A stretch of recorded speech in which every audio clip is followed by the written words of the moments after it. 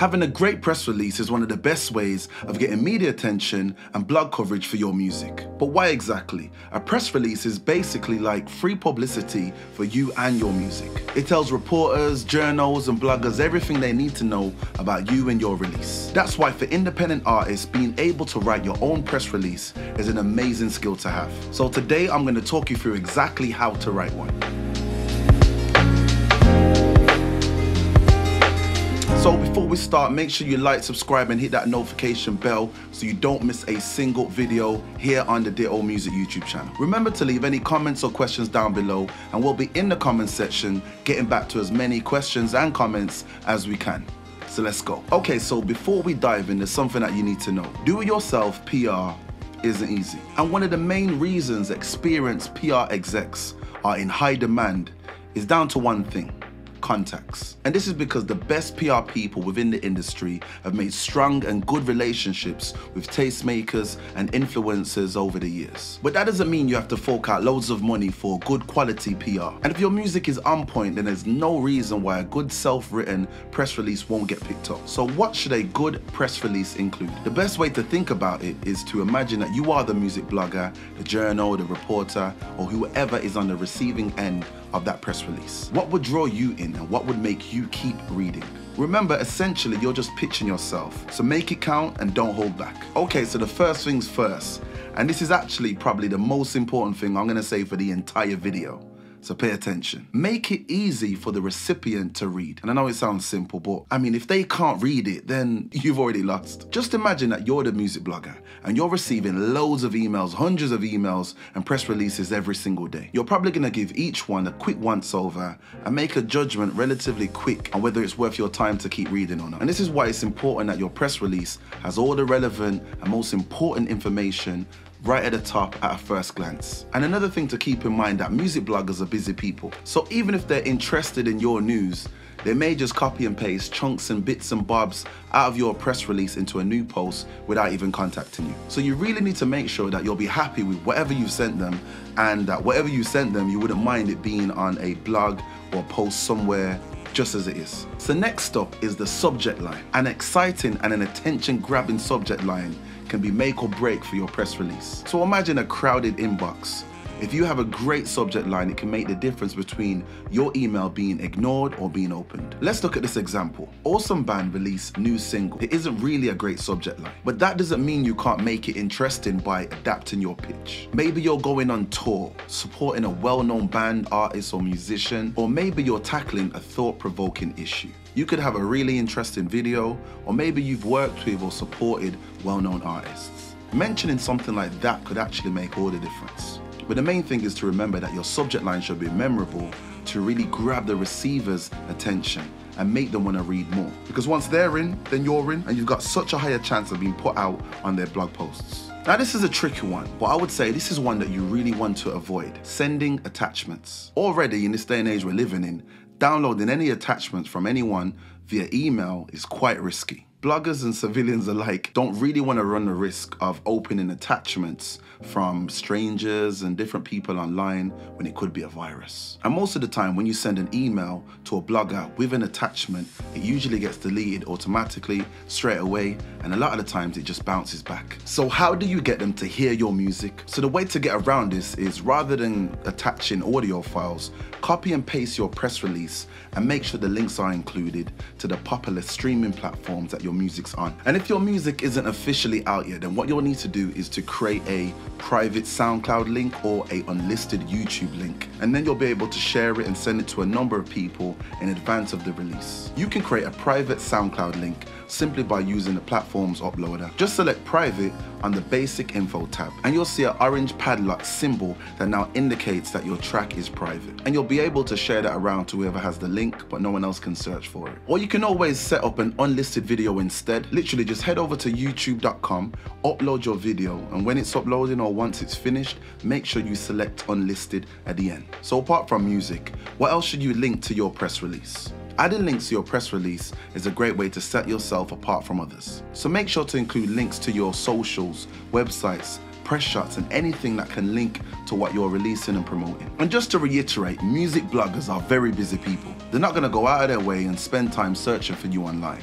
It just doesn't work that way. So adding links to your press release will make it so much easier for them to find you. So you really want to minimize any risk of them not seeing or reading the rest of your press release because they can't find you online. And another thing, and this is really important, to make sure that you've tried and tested the links that you include within your email or attached to your press release. Because it's great if you can make all the info very easy and attainable, simple for them to find. But again, if the links are broken or expired, then kind of makes it a bit pointless. One easy way to avoid this is to set up a Dropbox or a Google Drive or even a OneDrive account so you can update the links and also feel secure that the links won't expire. And in there you can have a link to your press release, to your website, pictures, logos, and even a longer artist bio. That way they are all saved and organized in one place. You'll know that they're working, and also they'll come in handy for another release, whether it's a single, a project, or even a music video. So let's go through an example of a press release line by line. But please remember, this is just an example. There's loads of different ways that you can approach and write your own press release. We know that this method has worked for a lot of musicians in the past, so I want to share it with you. First things first, you want to start by adding a personal touch. Now this isn't a universal rule, but adding a personalized message above your press release in the email can be a really good way to start building relationships with these bloggers, these journals, and these different reporters. This doesn't need to be an essay. In fact, it really shouldn't be. Just a quick hello is fine, and including their name or the name of the blog right at the top is really gonna help out. For example, you could say hi and then the name of the blogger. I think my band or artist or myself would be really good on your, insert the name of the website or the blog here, and then end on, I really hope you get an opportunity to check us out and I appreciate your time. Literally as simple as that. It's about feeding their ego, and right away they know that you know what their blog is, who they are, and that you actually read it yourself. So then you want to write a great header. So think of this as the sort of title to your press release. So you might say something like this: band announces debut release and a support slot for another band. It's basically about you telling the reader the main focus of your release and what you want to shout out about. And also to make sure that you write about yourself in third person, as if someone else is writing this press release about you. So then next you want to kind of hit them with a really good standout image, nothing that's going to fill up the entire page, but definitely something that shouts out to them and that they'll see and be interested in. A good quality press shot can make all the difference to your press release. Right away, it gives the reader an image of who you are as an artist and a better feel for what your music might sound like.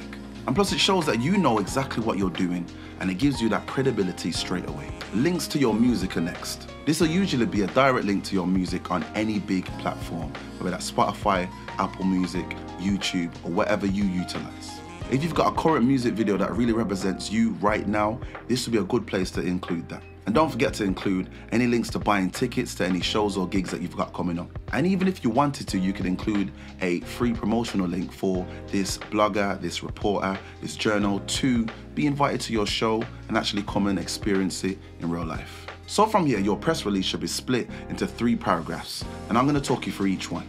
So paragraph 1 is known as the pitch. So this is where you want to get all your main points across. Elaborate more on your heading and let the reader know the specifics. Paragraph 2 is all about stating the important information. So this is your chance to add a little bit more color to your press release and ultimately show the reader why your music should be featured on their blog or their publication. So you can talk about your new release, up-and-coming tours or shows, and really shout out about any kind of new news in a lot more detail. It's important to let the reader know why it's worth their time. So next up is paragraph 3, the artist bio.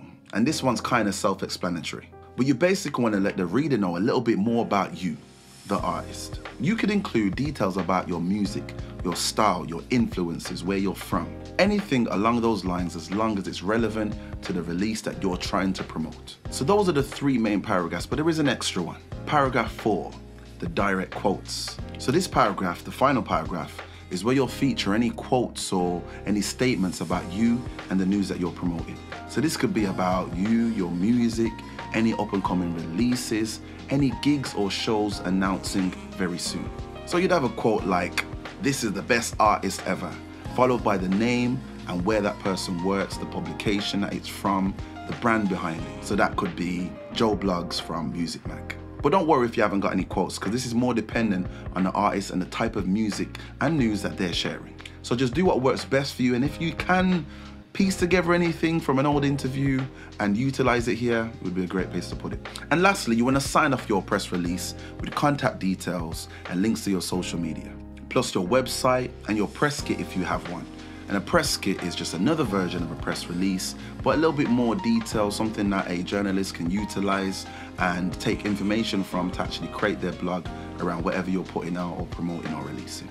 And so important, just like I mentioned before, please make sure all the links you've included are working before you send off your press release to any of these bloggers. All right, so this brings us to the end of the press release writing masterclass. We've covered everything that there is to know about writing a great press release that will get you noticed by music bloggers and press reviewers.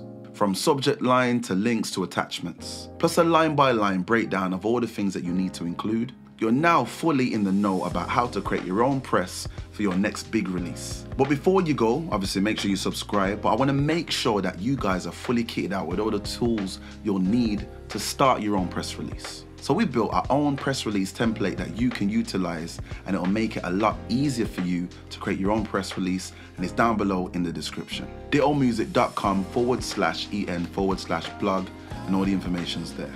And that's it. So from me, Vital, and the rest of the Ditto Music team, I want to say love and blessings. Make sure you like, subscribe, and hit that notification bell so you don't miss a single video. I will catch you guys in the next one. More love, more powers. Until next time. Peace.